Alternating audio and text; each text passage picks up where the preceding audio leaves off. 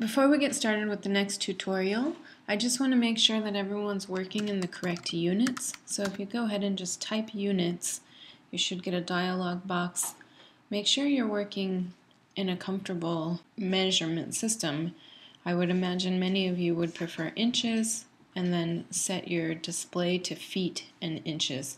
If you've already started your model and you're in a different measurement system, you can change it now, and Rhino will do its best to try to rescale your model, but you can always scale your model yourself. You guys are math whizzes, so you can figure out the scale factor.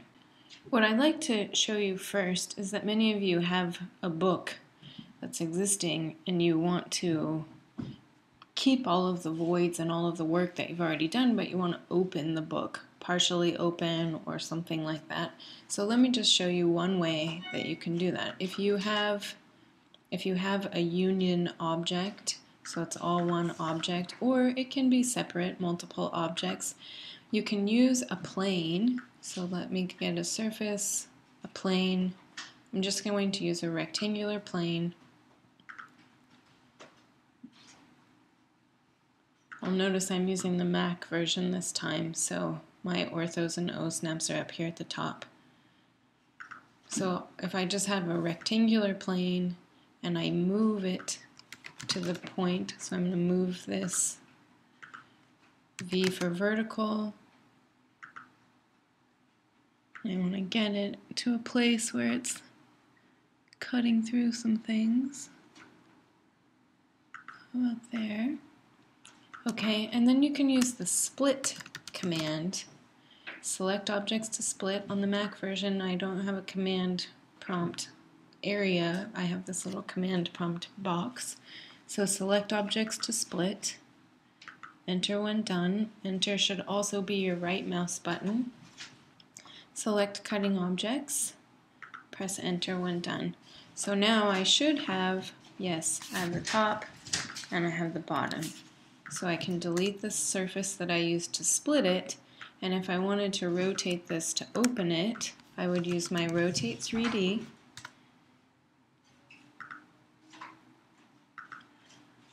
And now I want my ortho back on, maybe. So that's open to 45 degrees. So that's one way that you could open the book. You might be able to tell here that when I opened it, it actually is missing what would be the piece of paper at the top and at the bottom of these. So you can select those, and if it's unioned together into one object, you should be able to just select that object and type cap. And you'll see that now I have that piece of paper over the top, and I want to do the same thing, selecting this other object, repeat cap, and there. One other maneuver that you might be able to do to help make this look more like your actual book is that you might want to start skewing these pages, right? As you open it, the binding operates in such a way that this doesn't really stay as one block, but it actually starts to be angled. So we can try to move this face and try to move it along this axis here. The command is move face, and we want to select this top surface, and we're going to move it from this bottom corner. If your direction constraints are set to normal, go ahead and set it to none. We want to be able to move it. And then make sure your near O-snap is turned on. And so we want to move it to a point on this same line. Make sure you're not selecting an intersection, because then you're probably clicking some point way back here in space. So we want near, not intersection, and go ahead and click. And now you can see that we've created a bit of a taper. We've also created some pretty bizarre things. And in this case right here, this curvature is because this face didn't move, right? So it's trying to maintain that edge. And here also these interior boxes didn't move. So let's go ahead and do move face again.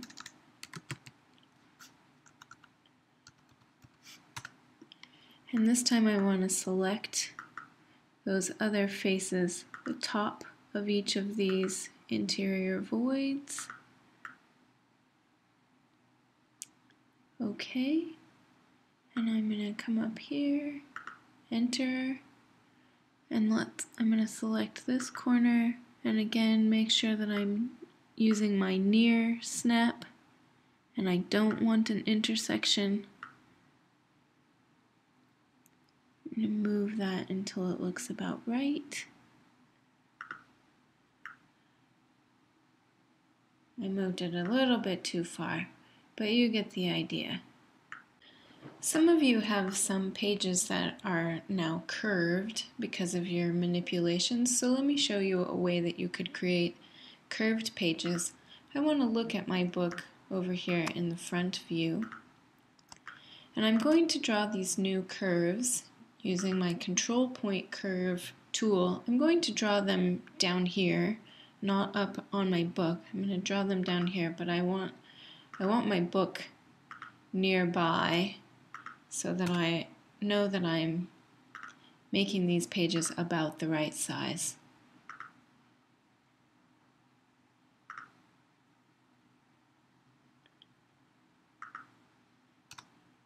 Okay, and I'm going to make one more, and this time I'm going to intentionally start from the opposite direction. You may have noticed for the first two I started from the left and moved to the right. This time I'm going to intentionally go from right to left.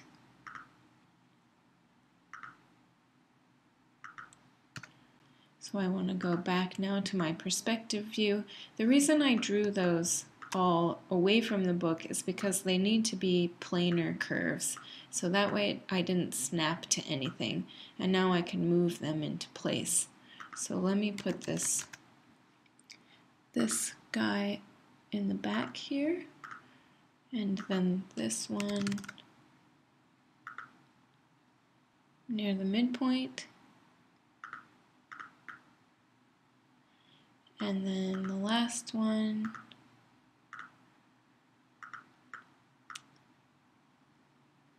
I actually want him out here at the intersection between those 2 points. Okay, so something like that.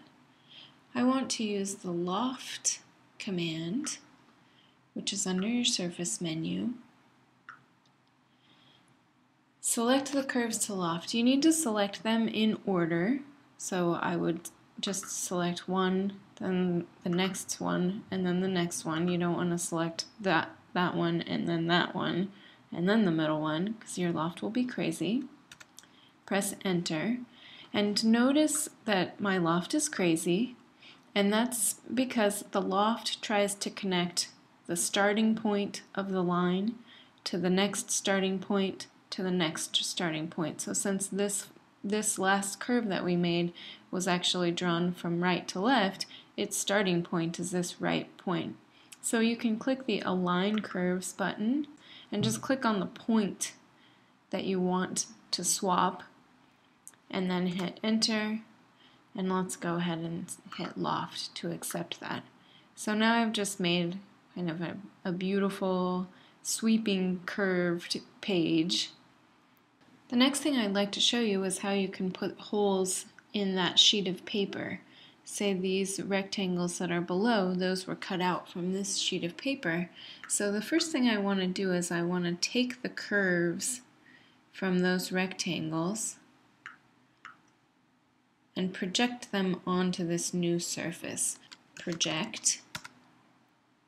Select curves and points. So I want to select these curves, which are actually straight lines, but Rhino calls them curves.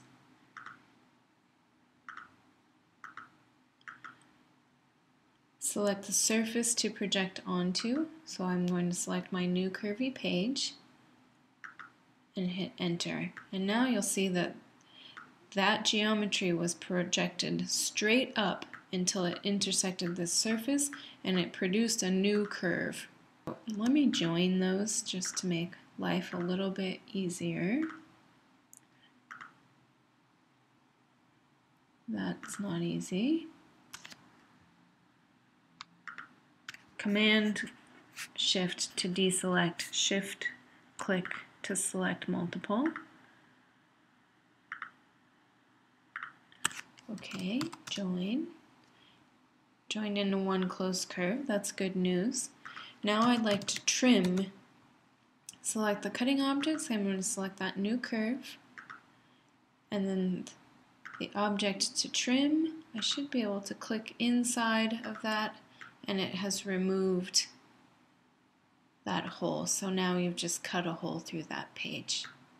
You will have problems with projecting if the curve goes beyond the boundaries of the surface that you're trying to project onto.